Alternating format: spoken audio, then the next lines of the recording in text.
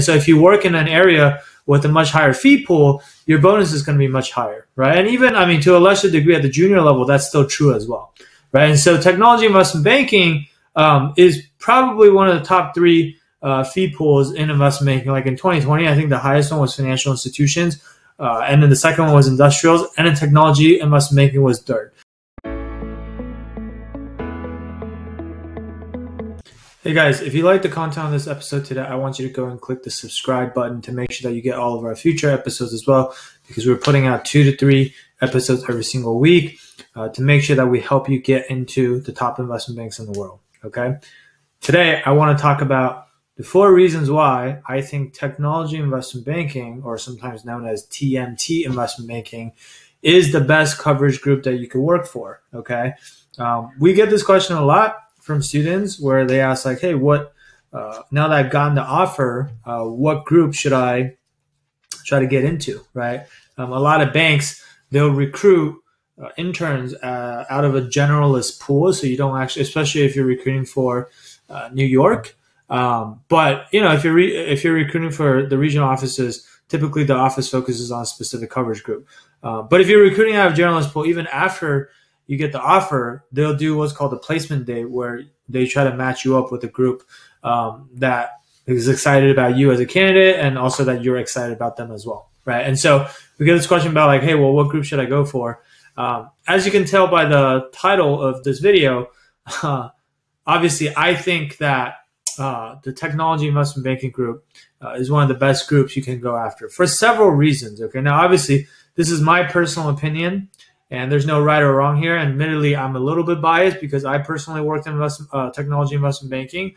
But here are the reasons why I think technology investment banking is the best place to be. So one, you have to look at the size of the fee pool, right? The revenue fee pool. So obviously, investment banks, the way they make money is they do deals, and for every deal they do, their clients pay them a certain amount of fees, right?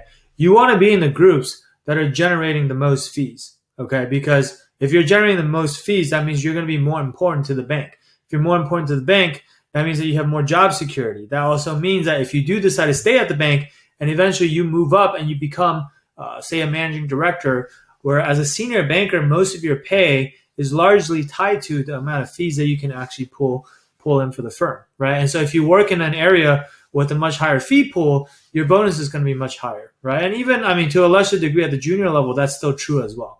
Right. And so technology investment banking is probably one of the top 3 fee pools in investment banking. Like in 2020, I think the highest one was financial institutions. And then the second one was industrials. And then technology investment banking was third. Okay.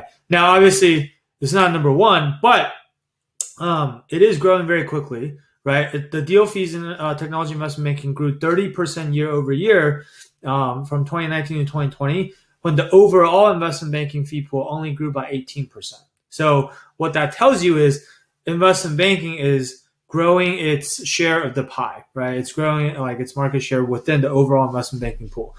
So that's obviously very promising. So that's the first thing that I would be thinking about. Not to mention, personally, I don't know about you guys, but I think that technology is a lot more interesting than financial institutions, which is, you know, working on like banks and insurance companies and those types of clients. As well as industrials, right? Like, I don't know what you think of when you think of industrial companies. I think of like companies that make paper or something, right? So that's the first thing, right? Is the fee pool.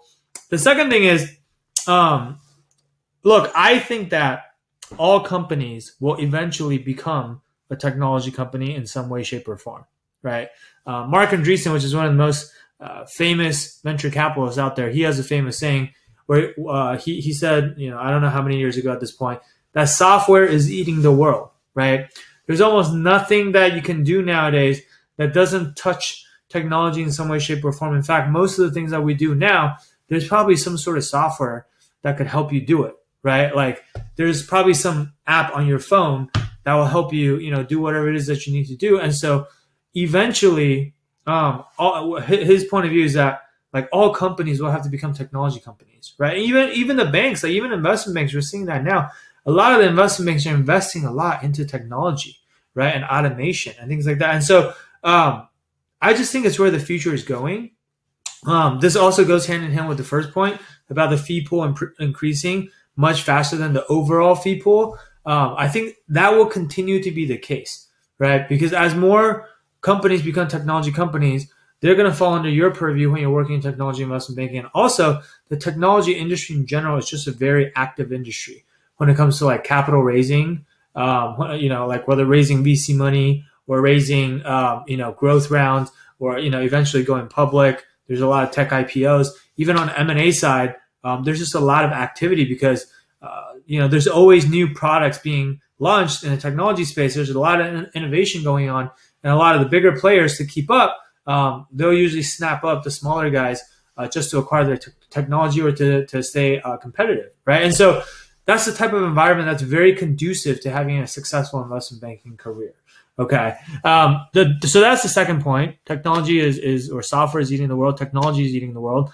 The third reason why I think technology investment banking is one of the best comes down to the exit opportunities. Okay, a lot of you are doing are doing investment banking for the exit opportunities. You're not planning on staying in investment banking forever and ever, right? Now, when you look at exit opportunities, like a lot of people want to go to the buy side, right? Like whether it's something like venture capital, which by the way, you can only go into venture capital if you start on the tech side, right? Or maybe healthcare as well, but tech and healthcare pretty much the only ones that are relevant for venture capital. But not just on the venture capital side, but also even on the private equity side, there's more and more tech PE firms and growth equity firms and VC firms that have been opening up, right? So there's just a lot more opportunity or places you can exit to. And even if you want to go into public investing, you want to go to hedge funds, like you look at the top 10 publicly traded companies today by market capitalization, I think like 7 out of 10 or 8 out of 10 of them are in technology, right? And there's a reason for that. Like all the biggest and most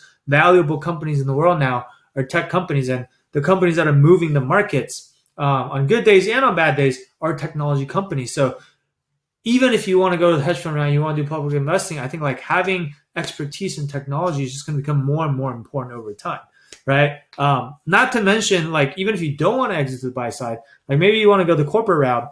If you want to go the corporate route, you got to think about like, well, which industry do I want to go corporate in? I don't think there's a better and more lucrative and more interesting industry out there than technology for you to work in. And I can speak from experience because I've worked in technology, right? After banking, after PE, I worked for Square. I worked for GitHub, right? These are companies that, were started out as startups. Square was $3 billion when I joined. When I left, I think they were like $3 or $4 or $5 billion. And today they're, I don't know, 80, 90, $100 billion, right, in value, right? And GitHub, when I joined was $750 million. And then, a couple of years later, they got acquired by Microsoft for $7.5 billion. Like typically, you're not going to see that type of 10x return in the company. And as a result of that, in your stock options and your ownership in the company and the equity that you get, you're not going to see that type of trajectory or that type of explosive growth outside of technology, right? And so like even personally for me, I got a very, very good financial outcome from Square and from GitHub because of the equity that I got in the business, right? And you're just not going to get that anywhere else. So that's the third thing. And the last thing I will say on this is I think you get to cover more interesting companies in technology, right? Again, think about all the coolest coolest companies you could think of right now, right? Whether you want to say it's Tesla or I don't know, Facebook, Instagram, TikTok, Spotify, Netflix, whatever it is that you're into, artificial intelligence, virtual reality, cryptocurrency. Like there's in my opinion, all the most interesting things that are out there that are happening are in technology, right? All the innovation is happening in technology. So you're never going to feel like you're bored. You're never going to feel like, oh my God, this company I'm covering is so boring. Like I have no interest in it whatsoever. In fact, a lot of the companies that you're going to be covering have products that you probably actually personally use on a day-to-day basis, right? Apple, like you use their phone, Google, like whatever it may be, Facebook, Instagram. So again, I think it's just the most interesting industry to cover. And also the work that you're doing is really impactful because the clients that you're advising are literally changing our lives, right?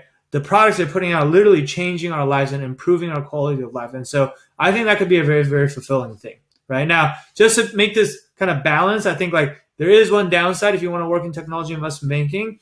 And I don't want to say this is definitely a downside, but it could be a downside. For people who would prefer to work in New York and not on the West Coast, the